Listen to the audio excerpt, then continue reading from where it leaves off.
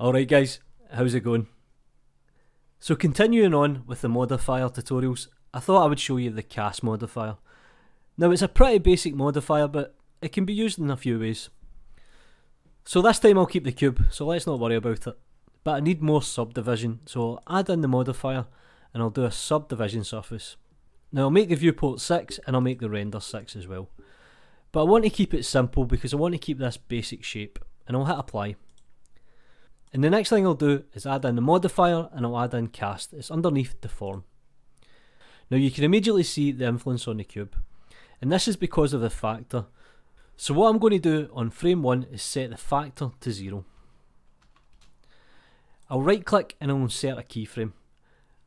I'll jump to frame 60 and I'll make the factor 1, which is essentially 100%, and I'll insert a keyframe there. So in theory we should get a cube turning into a sphere.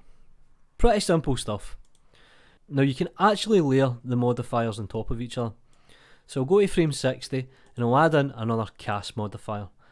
But this time I'll change the cast type from sphere to cylinder.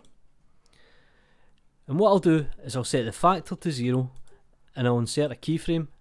I'll go to frame 120 and I'll put the factor to 1. And I'll right click, insert keyframe. And if I play it back, we go from a cube to a sphere to a cylinder. Pretty easy stuff. Now you can dictate what axis this actually projects on, so if I remove something like the Y, you end up getting this nice pillow shape. And that's pretty much the basics of the cast modifier, but let me just show you one trick. So let me just remove the modifiers and I'll delete the keyframes. And what I'll do here is I'll add in an empty to act as a controller. And I'll just move it here so you get a better view.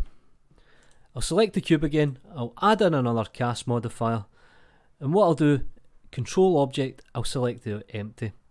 So when I animate the empty, it actually influences the mesh. So you can get some really nice effects, and that's pretty much the cast modifier. Do me a favour guys, like the video, subscribe to the channel if you haven't already, if possible share the videos, you know what to do. Peace.